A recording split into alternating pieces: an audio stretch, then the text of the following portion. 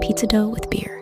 Put 500 grams of strong bread flour into a large bowl. Add 1 teaspoon of salt and 1 pack of fast-action yeast.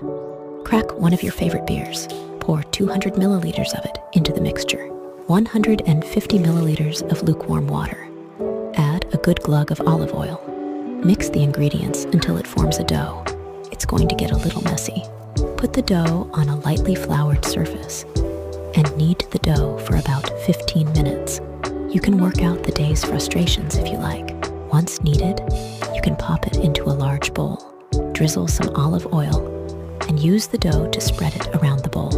Cover with cling wrap and a tea towel and leave it to rise for at least 1 hour or overnight in the fridge. Now you know how to make